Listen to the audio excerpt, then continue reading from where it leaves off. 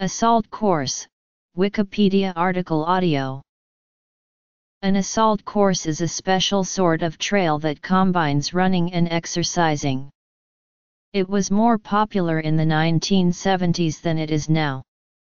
It is heavily used in military training. The prime use is to evaluate progress and weaknesses within the team involved.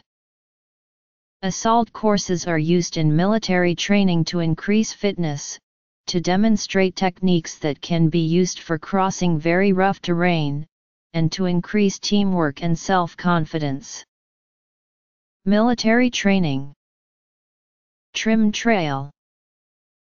Often military assault courses will be standardized, and will have, for example, a 6-foot and a 10-foot wall, a climbing net, some type of bar to climb over, and a high rope or net that must be crossed.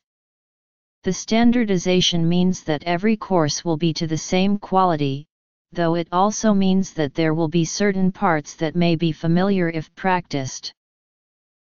However, they have different purposes.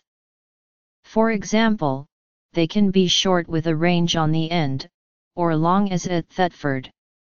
This is partially because of space restraints and training objectives. The short one can be run as an individual course and a warm-up for the range. The long Thetford course is more of an exercise in endurance and teamwork. The term trim trail has more recently been applied to a series of wooden exercise stations, scattered in parkland or other locations beside a jogging or walking trail, which can be used to develop balance, strength, and coordination. They are suitable for both adults and children, and the individual stations have been scientifically designed to provide a range of exercise.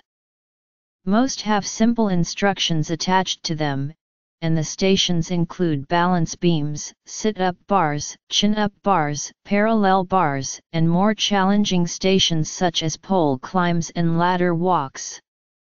Bristol City Council have now installed trim trails in 6 parks, ranging in complexity from Withywood Park, which has a single station, to Victoria Park, which has 9.